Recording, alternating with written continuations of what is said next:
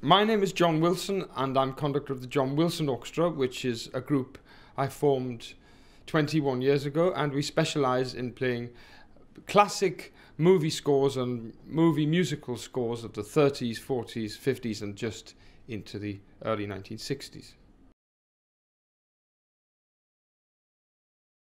The film musicals of Metro-Goldwyn-Mayer in the 40s and 50s represent to me the high watermark of the film musical. They had the best composers, songwriters, arrangers, orchestrators, players on contract, and all the great stars at that time were working for that particular studio. They specialised in making film musicals, and such was the level of expertise in every department. I'm not sure we'll see the like of it again. And the number of songs which were written for those films, which have become classics and standards, is astonishing. It's a great treasure trove of repertoire for us. Unfortunately, you can't go into a music shop and buy the scores that we need to play for these concerts. In the late 1960s, all of the music, the scores, the orchestral parts for the MGM musicals was destroyed, and they were buried under a golf course. They were used as landfill. So they're there somewhere in California, but I don't suppose they're retrievable.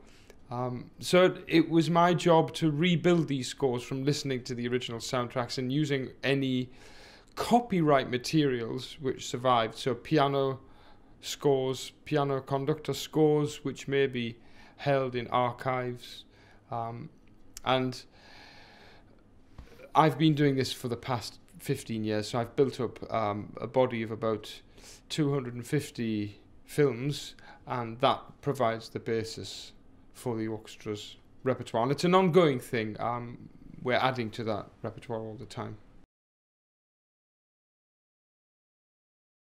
Where no materials at all survive, which is quite common, that's about half the time, you have to just sit and listen to the recordings and transcribe from the soundtrack with your ears, which is a very laborious process. It can take a morning to do 6 or 7 seconds with the music, because this is richly complex music orchestrated by people who are well schooled in their craft. And of course they had such great players in these orchestras. They were very demanding of them and wrote to the highest levels of those players' capabilities.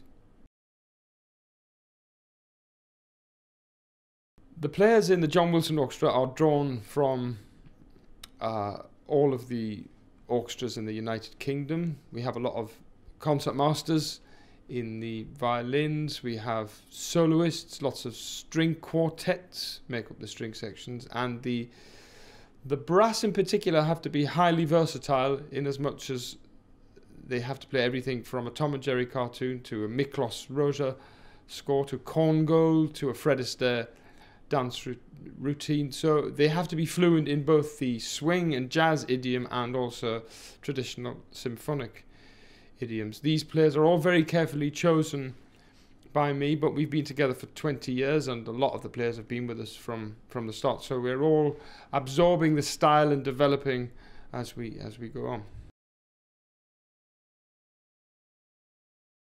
We're incredibly excited to be going to Berlin, which is of course home of one of the world's greatest orchestras, and that hall is a wonderful hall in which to play. And I feel will be wonderful for this music. I think the acoustic of the Philharmonie in Berlin will suit what we do very well. So we're all very excited about that.